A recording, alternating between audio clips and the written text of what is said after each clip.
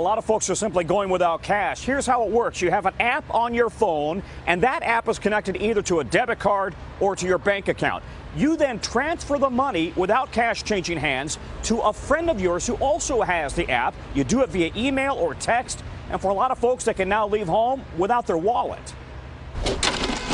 It used to be that cash was king, but in this digital age, when movies, car rides, and vacations are just a tap of the phone away, its reign may be ending. I don't like walking around with cash on me. People don't usually carry around a lot of cash nowadays. It's pretty much all digital. Leading the revolution, the popular app Venmo. Cash is the common enemy, and I think if you look at the evolution of consumers and their exchange from cash to credit cards to now the digital wallet, we're really in fundamentally taking the hassle out of cash for our consumers. Since December, Venmo says about $2 billion a month was transferred through the app. Now trying to cash in, big banks gearing up to launch a rival money-swapping network of their own this year called Zelle. This is Zelle. It's not just a payment system. It's a revolution in the way we move money.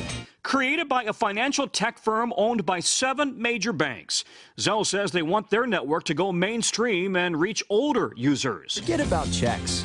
Who writes checks?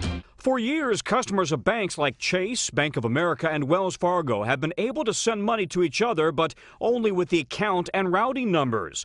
Zelle uses a phone number or an email address. Creators saying it also expands the old system to 19 institutions, reaching some 82 million customers. The powerhouse Venmo saying it welcomes the competition. Anybody who's encouraging the environment and the marketplace to remove the awkwardness out of cash is welcomed. Users of Venmo can even add emojis to payments, making that sometimes awkward task of asking for money a little friendlier. And like Google and Uber, Venmo now even reaches verb status among some millennials. You don't have to feel super bad about like asking, hey, can you pay me back for that thing? Because it's just so like, hey, can you just Venmo me that? And it's like kind of nonchalant. But it's not just cash that's on the way out, your credit cards too. Some retailers are now accepting Venmo as payment. And another sign the future may be cardless.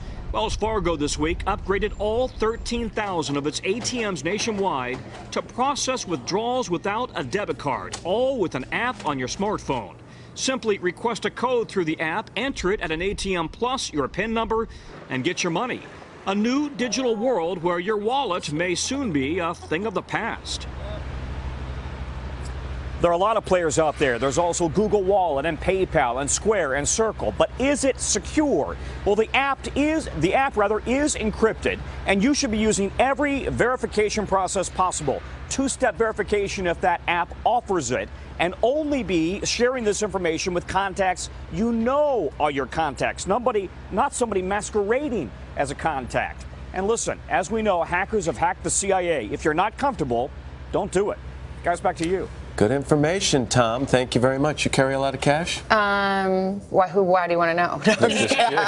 No, I do not. No? I do not. But I just learned what Venmo was. Carson, you carry cash? I love cash, yeah. Yeah, you do. Big you fan. ever see Carson's wad of cash? Yeah, you know what? Okay. Let's just leave it at that, Enough shall of we? that. All right, coming. Hello, Today fans. Thanks for checking out our YouTube channel. Subscribe by clicking that button down there and click on any of the videos over here to watch the latest interviews, show highlights, and digital exclusives.